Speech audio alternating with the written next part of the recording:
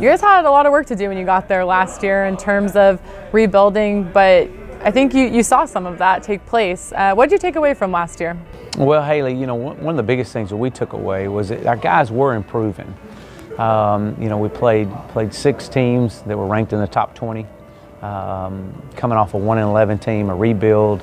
I knew it was going to come in. I knew there was going to be some challenges along the way. But for our guys to see the improvements that we made through the course of the season, but they weren't showing up on the scoreboard. And so trying to keep the guys involved, keep them engaged, that became a season within itself. Because we were making huge strides, but we had a long way to go. And so expecting great things coming into year 2. Obviously we didn't have any changes on our coaching staff, which is great. So the continuity there is really special. So guys didn't have to learn anybody's name. Even though maybe those games didn't turn out to be wins for you, do you think that impacted the confidence level of this group of guys, knowing that they can at least hang in there with those groups? Oh, it did. You know, watching our guys grow.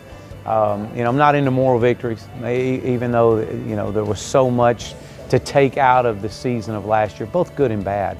But really, the main thing is for our guys to see that, hey, we're so close. We've got to continue to push. We can't change who we are. I'm not going to change who I am. I know what it's going to take to win. I know that the culture that we have to establish here. And again, our standard is best, and we expect our guys to give their absolute best every time they step on that field. And so watching those guys, it really, you know, the confidence level coming into year 2 is very much at a higher level than it was this time last year. What do you want SMU football to be known for as you continue to establish and build your foundation? Well, we're going to win. We've won my whole life, and our staff has won, and that's all we know how to do is win. Winning is a byproduct of doing the right things. And I knew what I was coming into. I knew this was a program that was down as any in all of college football.